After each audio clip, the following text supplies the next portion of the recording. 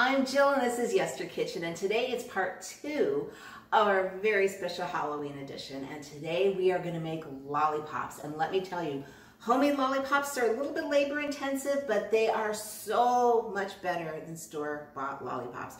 First of all, they taste better, they taste fresher, and you can make your own colors and your own flavors or no flavors at all. I'm going to show you the base and I'm going to show you what we can do with it.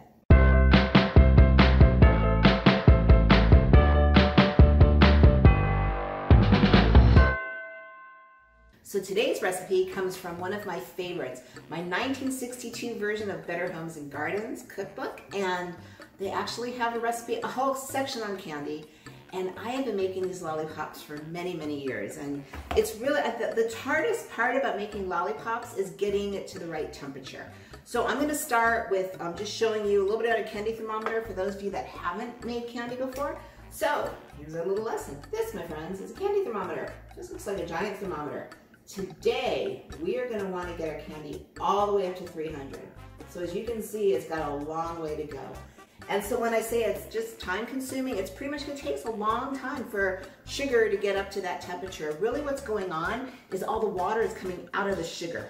And so that just takes a long time. And to get to a lollipop, a very, very hard stage, is called the hard crack stage. We're going to get to that in a minute. And if you don't have a candy thermometer, don't worry, I got you covered with probably a better test anyway. So yes, it's Halloween, and yes, I'm in my flying squirrel costume.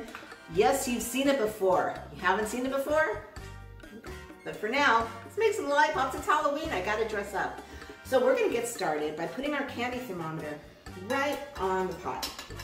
And what we want, and I'm not gonna be able to show you the thermometer after because it's gonna be too hard to pull out with the hot sugar, so that's why I showed you where we're aiming for at the beginning. So what you want is you want about 2 fingers. Can you see that? About 2 fingers above the bottom, because you really don't want that bottom touching, so you don't want the thermometer touching the bottom, because then it's just not going to read right. So lollipops really are very simple. It's just a waiting game, but that's what cocktails and snacks and friends coming over and TV shows are for. So the first thing we're gonna do is we're gonna get a pretty large saucepan, and we're gonna put 3 cups of sugar in it. Yes, 3 cups. Of course, it's candy. Okay, and now we're gonna take 1/3 cup of boiling water. Start hearing it going. There it goes. 2 tablespoons of vinegar, and that's your own vinegar. That's just gonna balance out the sweetness. It's not gonna be a vinegary thing, although there is something called vinegar candy, which is a very similar recipe than this, but that's for another day. And the last thing we're gonna do is 3/4 cup of light corn syrup. And when I measured it, I did do my trick where I sprayed the measuring cup with cooking spray so it doesn't stick. And I did the same thing with this. And so that's why it comes out really nicely. Okay, so all we're gonna do is we're gonna start by stirring it up. And what I like to do with lollipops, especially around Halloween, you know, Halloween's all about disguises and not being really who you are. So I like to match the color with something completely unexpected with the flavor. So that's kind of what I do for Halloween. Who is my friend? We'll get to her later. So we have 1/4 cup of butter, which is a 1/2 stick at the ready. And I'm just letting this go. And I'm using, I'm gonna open it. I'm using candy food coloring paste. Can you see it? It's not a liquid, it's kind of a paste. And of course we're using jet black because it is Halloween after all. But you don't have to. If you have that leftover food coloring from Easter eggs or turning beer green on St. Patrick's Day, you can go ahead and use those. It's just, this is more concentrated, so you use less, and the other is less, so you use more. Same difference. So for flavoring, I use flavored oils, candy oils, such as these. And these are in little bottles that are in measurements called Drams. And this is very, very common. I use a company called Loran Oils, and I'll give you the link down below. They do not support me. They don't even know I exist, but I happen to love their products. So I'm gonna share it with you. They have a bazillion different flavors. Today, I'm using raspberry and I'm using Bavarian cream and mixing them together because I think the Bavarian cream is gonna kind of mellow out the raspberry, and who's gonna expect that with a black candy? So we're gonna start stirring this. And the first thing you want it to do is come up to a boil. So we'll get back when it's boiling. So we're starting to come to a boil. Take a look, you can just see some of those bubbles starting to form. And I will give you another tip. Use a wooden spoon because metal will conduct heat a little too much. So use a wooden spoon and use like a little throwaway wooden spoon because you're not gonna want it, you don't have to throw it away, but it's probably gonna absorb the color from your food coloring. So I don't know if you're gonna get it back to the wood color. So don't use a very expensive one, just go get a cheap one. And I will tell you, cleaning up is really easy. When it turns to the stage that we're making lollipops, it is gonna be a sticky, sticky situation. But it's sugar, and sugar will dissolve with water. So never fear, your pots will be fine, your spoons will be fine. It's just that your spoon might be a nice Halloween color. So here's the name of the game. We started to come to a boil, and you really need to babysit this. So once it starts really boiling, you're gonna wanna turn it all the way down to low. There's a really good chance your sugar is gonna come up and overboil, and that you really don't want because that will be a mess. You wanna kind of keep your boils right, it's gonna rise. So you wanna keep your boil like right below the surface of the rim of the pot. And you can stir it off, and this is gonna take about an hour because it takes a long time for all that sugar to release its moisture. And it's really, really important that you get it to the right stage, or else it's gonna be not as hard and crackable as normal lollipops, or your average lollipops. So, and you want that. The last batch I made, I let it go just a little bit under. I actually realized my candy thermometer was off because I didn't do my cold water test. And I took it off, and I'll show you in a minute, but they're like a little floppy. So this time I really want to use my cold water test. So while this is coming to a boil, you want to take a little tiny bowl, fill it with water, and put an ice cube in it and just let it sit. If you see that ice cube melt, throw another one in there. You just want really cold water for when you're ready for it, but we're not anywhere near ready for it. So take a look.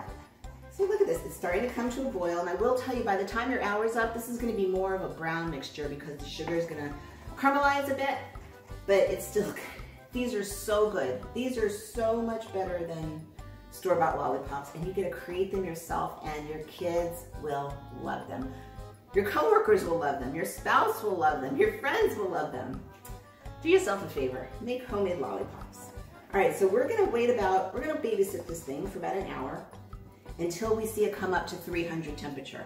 When I see the 300, I'll come back, I'll show you the cold water test so we can make sure it's really 300, and we're gonna make some lollipops, and we're gonna make some broken glass candy. Be back. Hey, so it's not done yet, but I wanted to pop it. It's been about 20 minutes, take a look. See, we're still bubbling away, and it's just really a game of, you know, if your bubbles are starting to get too high, turn the fire down. If they're starting to just really not simmer at all, turn the fire up. That's why you need to babysit it. You don't have to sit and stare at it constantly and stir it constantly. You just need to watch it and make sure it's not gonna bubble over. And I will tell you, there is a very big difference between cooking on electricity and cooking on gas. I always cook on gas, that's my normal stove, but this is electricity, and I'm noticing that I can keep the heat up a little bit higher. I'm still watching it. I can just turn the heat up a little bit higher, and it's still, this is at number 4 for an electric cooktop, and it is behaving beautifully. So here's what I'm talking about. I wanted to just break in and show you this test.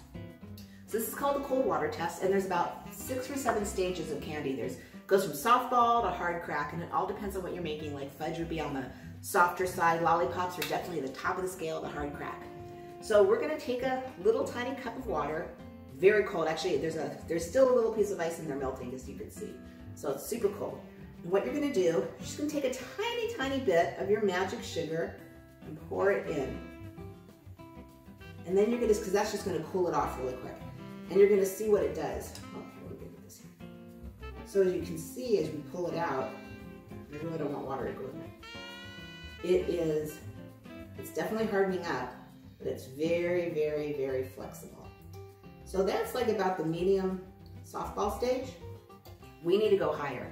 Right now my temperature is telling me it's at about 255, and I think this is on the low side. So when we come back, we're gonna give it its final test, and when we pour a little bit in, we just want the sugar to just crack.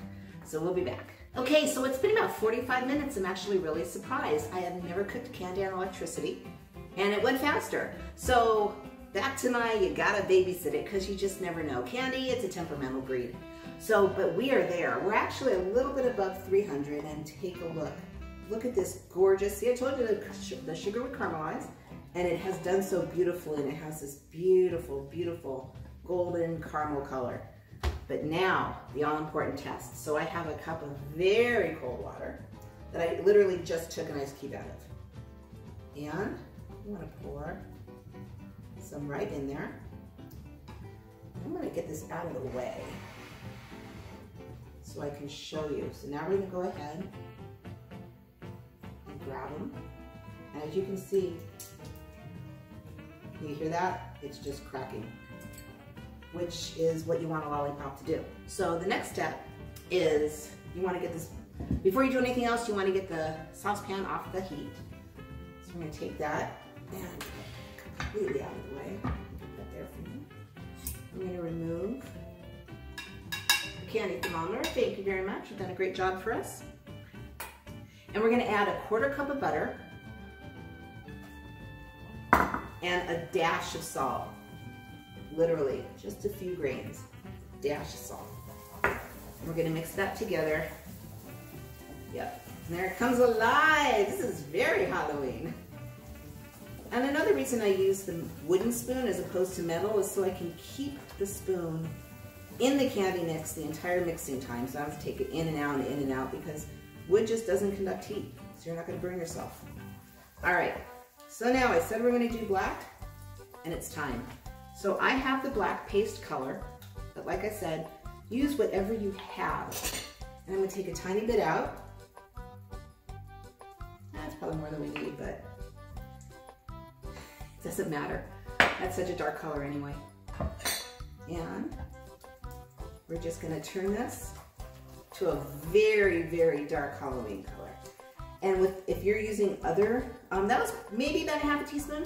If you're using regular food coloring, just keep adding drops until you get the color you like. Seriously, it's that easy. And in the meantime, I have a kettle of water warming on my stove, because that is the easiest way to clean up after. As soon as everything's done and out of the pan, you just pour hot water in and you let the hot water dissolve the sugar, and then you just wash it. All right, so now take a look. It is Halloween. So now I'm gonna take my 2 food flavoring oils. Here goes the Bavarian cream. And these are just perfect sizes. And here goes the raspberry. I love doing this.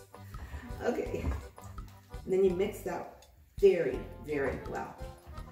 And then you're gonna have to wait a little bit for it to cool down until it's slightly thickened, because right now if we put it on our lollipop sticks, it's just gonna go, and you don't want that. You want it to drop and kind of stop. So I am not even, since I'm being surprised on times today, I'm not even gonna give you the time that I normally wait. I'm gonna time it, and I'm gonna let you know what it looks like when we're done. I mean, how much time it was when we're done. Okay, so a lot of stuff showed up on our board. So let's get to work. We have everything ready. As you can see, this is slightly thickened. It's just, you gotta feel it. It's gonna be hard to see, but when you can just feel like some resistance to your sugar mixture, and then some is starting to glob on the spoon, that's when you know you're done. Okay, so I'm gonna do a little switcheroo. And what I have here is a cookie sheet. And in this recipe, cooking spray is your best friend. Now, if you want, you can use a silk mat, just like this one. But I know a lot of people don't have Silpats, which is just, it's a silicone mat and things don't stick to it. It's great for baking and candy making and all kinds of fun things. But I'm gonna go old school since this is YesterKitchen. And I've greased, well, I've got so much stuff. I've greased my cookie sheet, and I just buy Lollipop Sticks, just like that. And I just keep them, and whenever I make lollipops, I take them out. But they're just, you can buy them at a craft store, online. They're very easy to find. So I have these a couple inches apart. And now we're gonna start the magic. Not yet. We'll get to this. So, this pan is still hot. And I want to just stir in from the bottom. And now I'm going to take a teaspoon. And I'm going to just make a lollipop on each one. And I'm going to try my absolute best to do this for you on the camera so you can see very well what I'm doing. And see, since we're at that hard crack stage, it just kind of stays put. Now these are homemade lollipops. So of course you're gonna get little drags of candy. They're not gonna be perfect, and I will be right back when they're all done. Okay, I've got one more to go. And as you can see, I didn't do the neatest job, but the best thing is these are lollipops. So at the very end, if you have a few little stragglers on one side and they bug you, you just crack them off. Because you let your candy get to that perfect hard crack stage. And I know you're looking at the pot and going, oh my God, what a mess. Well, yes, it is. But like I keep saying, sugar melts. This is really no big of a deal. Okay, so that's the first option we have. We have these gorgeous lollipops. They're gonna take about an hour to cool. Just don't touch them, leave them alone, have your patience. And we're gonna put these aside and we're gonna make some stained glass candy. So what I've got is I've got a cookie sheet. Yes, it's old, but I promise you it's impeccably clean. It's just been my best friend for a very long time. And we are gonna spray it insanely well with cooking spray. Okay. And then really what we're gonna do, now this is the second option. You don't have to do this. You can make all lollipops if you want. If you don't have patience for all lollipops, stained glass candy is the way to go. So you take the rest of your lollipop mixture and you just pour it all onto your cookie sheet. And this is gonna do the same effect as lollipops. It's gonna harden and turn into one ginormous lollipop. And when you do that, you're gonna crack it. Hence the name stained glass candy. Okay, so we just poured the rest out onto this cookie sheet, and as you can see, it didn't quite cover up the entire cookie sheet, but it's just, you just let it do what it wants to do. Now, I made a batch yesterday, so I'm gonna show you because this is gonna take a while to cool off. Let me show you what I did. So I made lollipops, and I made beautiful bright green, and I made beautiful dark blue. So the dark blue are actually green apple, and the green are actually banana. Haha, go figure. So, the way I like to serve it, and now we're gonna bring in our friend. She doesn't have a name. I'm gonna give her the same name as my car. This is Betty. Is you take your lollipops, now I want you to see this. I let these go a little, not quite to 300. And as you can see, they're holding their shape, but they are pliable. So they're still perfect, they're still gonna taste delicious. They still have that buttery, sugary goodness. They're just like, if you put them next to each other, they might spread a little bit and stick to each other. But anyway, this is how I like to serve Halloween lollipops. Just kind of put them wherever and give her a little crown. Or you can take a bamboo skewer and just make holes. And then you don't have to worry about making with the lollipop stick. I'll go right in, Betty will have a crown, and then everyone just has whatever they want. So that's good for now, for this. Here, I'll make one more. And by the way, I bought this at the same craft store that I bought the Lollipop Sticks at. So here we go. That's how I like it. By the time I'm done, her whole head will be covered in lollipops. But here's my stained glass that I want you to see. So I keep in wax paper because it's not gonna stick. And here is my beautiful, can you see the blue and green colors? Such pretty. I just rolled them together. I took 2 pots with 2 different colors and flavors and poured them both at the same time on my cookie sheet. So you want to break this up and it's going to shatter. So we're going to cover it with foil and we're going to use a meat tenderizer. Don't, just gently smash it. And there it goes. I think it's done because it's shooting everywhere. Oh, and look at that. We have stained glass. Now the way I like to serve it is just in a bowl. This bowl is from the 1970s. I am absolutely in love with it. Now what you want to do, because as soon as you put it in the bowl, it's going to all stick together, is I have a pie plate full of powdered sugar. And here's my bowl. So I'm going to take a couple pieces and drop them in the powdered sugar. And then kind of roll them around a little bit and that gives them a little coating. So I'm gonna just dust them off. And I will tell you that the powdered sugar is gonna absorb into it, but what's a little more sugar when you already have this much? Because yes, corn syrup is sugar, no matter what the commercials want you to think. Okay, so we'll just do a few more. Kind of just dust them a little bit. So yeah, it's a little messy. It's fun. So there we go. That, my friends, is homemade lollipops. Yeah, it's a little bit, I wouldn't say it's labor intensive. I would say it's just a time intensive. That sounds better. Halloween is a great time to make lollipops, especially when the kids are getting all the packaged candies. Give them something from your home. Give them something from the heart. They're gonna thank you for it. If you would like to explore more dishes from your childhood or just the past, I invite you to subscribe. I release new videos every Friday. In the meantime, here's a few more retro dishes for you. And remember, every dish, even homemade lollipops for Halloween, has a story. I'll see you in the next video.